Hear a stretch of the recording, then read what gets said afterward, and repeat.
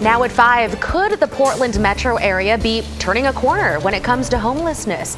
Why some people say new numbers don't tell the whole story. Plus, Vancouver's plan to turn a gym into a shelter that some say is badly needed. And later, history in the making. On the final night of the DNC, we hear from local delegates in Chicago ahead of Kamala Harris's big moment. Thank you for joining us here at 5. I'm Christine Vidawanich. And I'm David Molko. We begin with a new report that finds more people in Multnomah County are making their way into temporary housing. That is with ongoing efforts in Portland and beyond to develop more shelter space. We have live team coverage this evening with Sydney Dorner looking at a new proposal in Clark County. But first to our Blair Best with that progress report. Blair. Multnomah County just released a new report showing the number of people they got off the streets and into housing in the past year. And while the numbers seem encouraging, it's no secret that the homeless crisis continues to impact neighborhoods across our city. One could say Multnomah County is turning a corner on housing. Multnomah County is on track. We're pointed in the right direction. A recent county report shows more than 5,000 homeless people moved into permanent housing in the past year, with more than 7,000 entering shelter. Dan Field leads the county and city's joint office of homeless services. We're seeing more people move into shelter than ever before.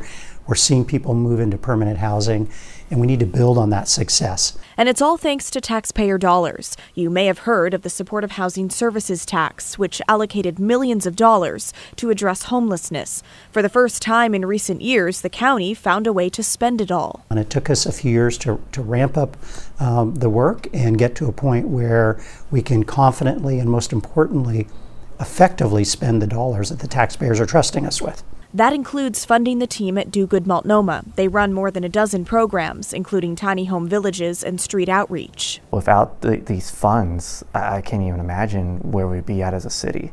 Yet as the county touts success,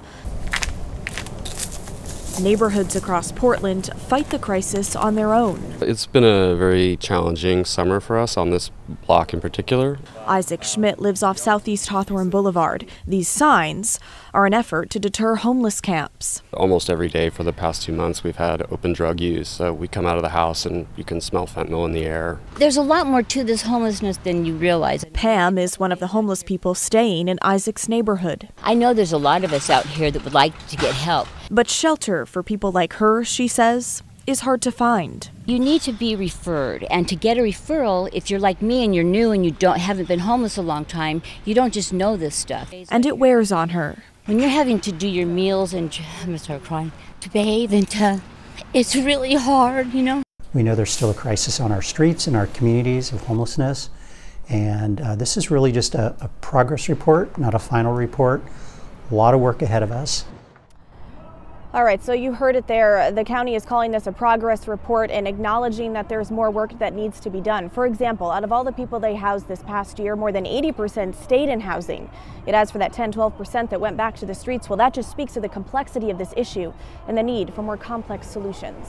David, Christine. Yeah, insightful report there. Thank you so much, Blair Best in downtown Portland for us. All right, let's bring in Sydney Dorner now, who's looking at efforts to grow shelter space in Vancouver. Sydney? David, the city has already planned to purchase the old gymnasium, famous for training athletes like Olympian Jordan Childs, but wanted to get community feedback to decide what they would use it for. The city estimates around 500 people are unhoused across Vancouver with no space at any of their tiny homes or shelters. From now until the end of November, the community will have virtual and in-person opportunities to express any concerns about turning the property into a homeless shelter. But residents living close by don't seem too happy. We're planning for a medication-assisted treatment program embedded, like integrated in the shelter. That kind of service exists in the community, but not necessarily on site with people who are experiencing homelessness. Absolutely not. Well, already we see trash from the homeless camping out over here on the other side of the park, right north of where they're putting that. The city says if they go forward with this large homeless shelter, it will cost them about $6 million to $7 million to run a year. Christine, David. Yeah, still a work in progress there. Thank you, Sydney. Sydney Dorner in Vancouver. Meanwhile, staying in Clark County, State Route 14 is back open this evening after a crash on a bridge in Camas around noon closed the highway in both directions. WashDOT says a manufactured home being transported on a flatbed got stuck trying to cross the bridge, blocking traffic between Camas and Washougal for a few hours there. Both eastbound and westbound have reopened. In Cowlitz County, the coroner's office has identified the remains of a man found dead earlier this year. He was found in early May in a wooded area off Old Pacific Highway South in Kelso. Investigators say they used DNA to identify him as 21-year-old Miguel Lara Camacho of Pennsylvania. He was living in Longview when he went missing about a year ago. We still do not know how he died. And scary moments last night when an apartment tower in southeast Portland's Sellwood neighborhood caught fire. 3 people were forced from their homes. Crews say it sparked around 8 o'clock on a 5th floor balcony, then spread to 3 more floors. Firefighters put the fire out within 30 or so minutes. Fortunately, no one was hurt. No word on the cause. New at 5, the Lebanon Fire District is making changes amidst ongoing challenges in our region around ambulance response times. The district is cutting what it calls single role ambulances from 2 full-time positions down to a single half-time position. Those are units that just have EMTs or paramedics rather than dual role providers, which are also trained as firefighters. Officials say this is because of funding and the challenges of recruiting qualified candidates. It says the changes are needed to ensure 911 medical services can continue. It is a busy week across the Portland metro area as students and families get ready to head back to school. It feels like summer just went by just like that. All right, that includes staff in Oregon's biggest school district, with teachers returning yesterday to prepare for next week. And this afternoon, we got to talk with Portland Public's brand new superintendent, Dr. Kimberly Armstrong, who came from Vancouver's Evergreen district. Armstrong says despite the challenges PBS faces, including in the aftermath of last year's teachers' strike, she has confidence in the quality of its programs. I want parents to know that we can prepare our students for a lifetime of learning and help them move into whatever they envision for themselves. The first day of school for most students in Portland is next Tuesday, with the remainder returning on Wednesday.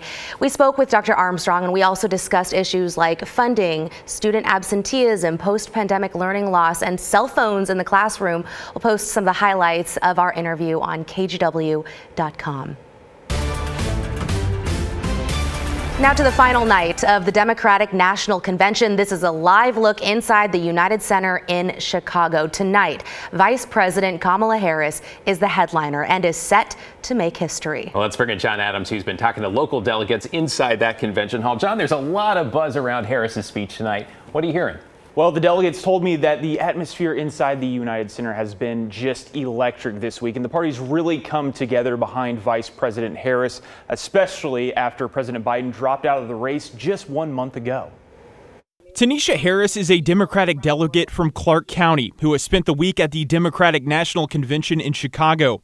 Harris described what it's been like inside the United Center. There's this energy and vibe that I haven't seen since 2008. Harris points to speeches by the Obamas, President Joe Biden, and Minnesota Governor Tim Walz as highlights of the week thus far, especially the moment between Walz and his children. If you're watching that last night and you were not moved by this young man's reaction, saying, "That's my father," and then looking down at his sister saying, "That's our father," something's wrong with you. Senator Ron Wyden has also been in Chicago this week and says he's never seen the energy higher with young people in the party.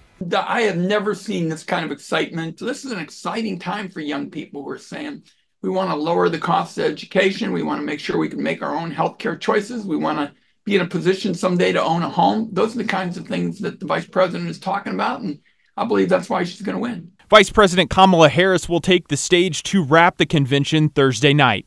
For those people who are wondering who she is, you know, even though she has been our vice president for 3.5 years and she was, you know, a senator and attorney general, she's going to introduce herself really to America and to the world, really. Yeah, a lot of pressure introducing herself to the world. I'm curious here, what does Tanisha Harris say about the evolution of the ticket here from Biden to Harris over the last month? Well, she said she was a staunch supporter of the Biden-Harris ticket and was going to support Biden all the way till the election day in November. But after that debate on June 27th, became a little concerned because some people in the party were becoming concerned about Biden's age. But she's very excited that people have really come together behind the vice president since Biden dropped out of the race. Appreciate your reporting on this, John. And because of the DNC, we also want to let you know about a bit of a programming reminder here. We will not be having a 6 p.m. newscast, nor will we have the story or the good stuff. Instead, join us for a very special edition newscast at 9 o'clock or whenever the convention ends, really. 9:55 last night, yeah. Then we'll recap the night during KGW News at 11. All right, and straight ahead on KGW News at 5B, it's move-in day, rather, at the University of Portland. We're going to hear from students preparing for a brand new chapter. And later, how the Blazers plan to honor legend Bill Walton this season. And we're tracking some rain headed into our area this Thursday night into tomorrow, but it hasn't hit the Rose City just yet. Here's a look from our Wells Fargo camera right now. Those clouds really hanging on to the entirety of western Oregon all the way up into Washington, heavy again over the Cascades as well. So we'll talk more about what we can expect in terms of rain, some chances for thunderstorms over the Cascades. That's coming up in your 7-day forecast.